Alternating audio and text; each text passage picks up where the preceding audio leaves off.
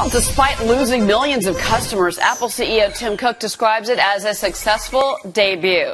The company's new music streaming service has netted more than 6.5 million paid users after its free 90-day trial begins running out. Cook also saying an additional 8.5 million people are currently participating in their free trial.